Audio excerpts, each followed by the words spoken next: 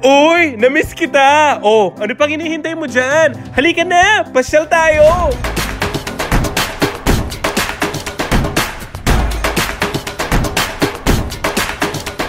Good morning, guys! Guess where I'm at? You think I'm in Los Angeles? You're wrong.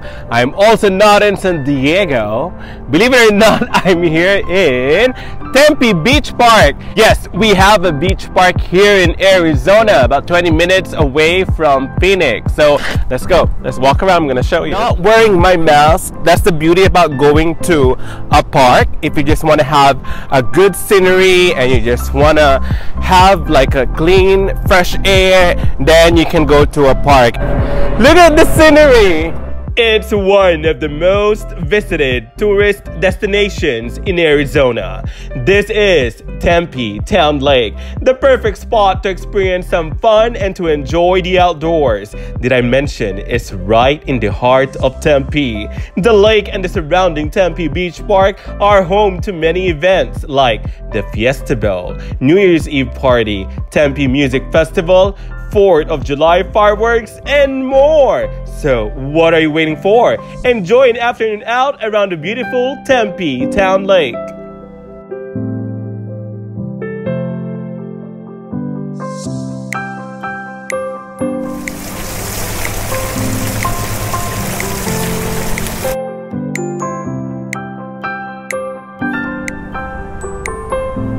So I'm here in front of the Tempe Center for the Arts.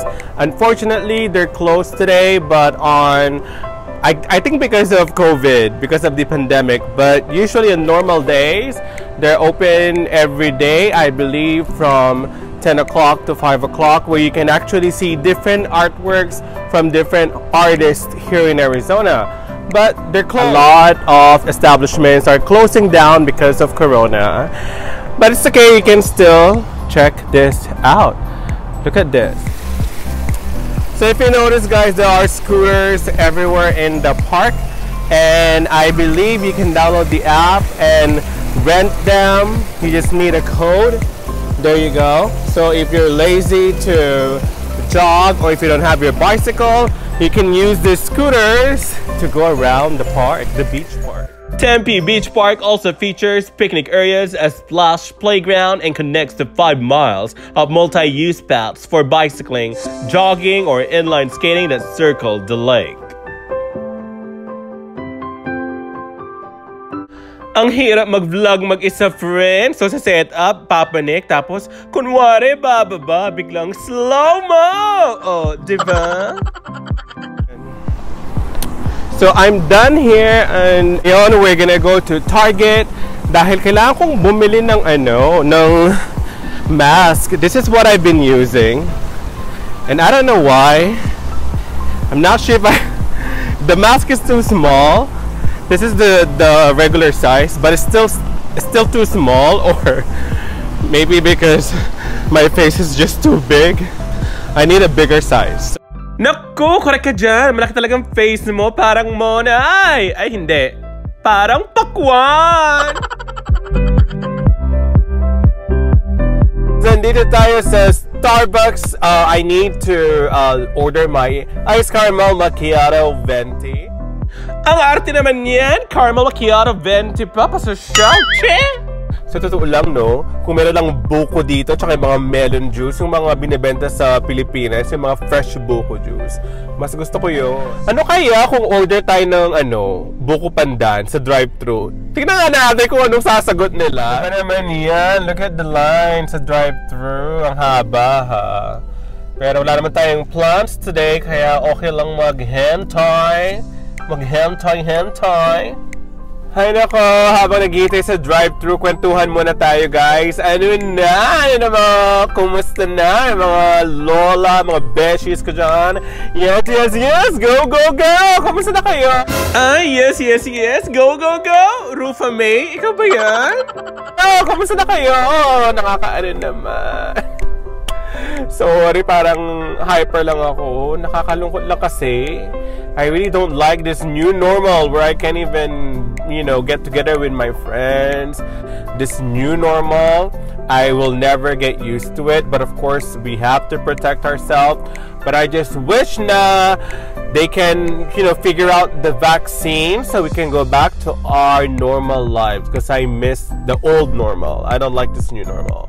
So malapit na tayong mag-order. Anong gusto niyo? Libre ko? Libre mo? Hindi nga. Morning, favorite Starbucks for me today. Hi! You guys have Buko Pandan? Buko Pandan? Loka-loka? Buko Pandan sa Starbucks? Ano ka? Oh, wala na silang buko pandan, pero meron silang coconut milk, diba sa shell? Pero gusto ko pa rin yung buko yung fresh buko sa kalye, yung nakikita mo sa Philippines. Guys, tinatamad na akong mag-Target. Next time na tayo mag-Target pag hindi na mainit. But at least we were able to see Tempe's Beach Park. So again, thank you so much for joining me. If you haven't subscribed to my channel, don't forget to subscribe. Oh, ano to? Concert mo? Naku, kasintonado naman ang ating ikot ng mundo.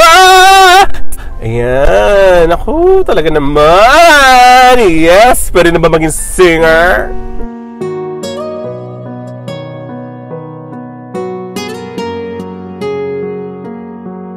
The world has been dealing with some unforeseen conundrums caused by this pandemic. Life may feel like it's on hold, but don't lose hope.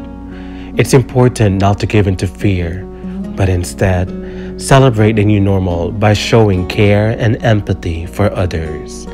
We'll overcome this. Don't forget, tomorrow is a new day and a new beginning.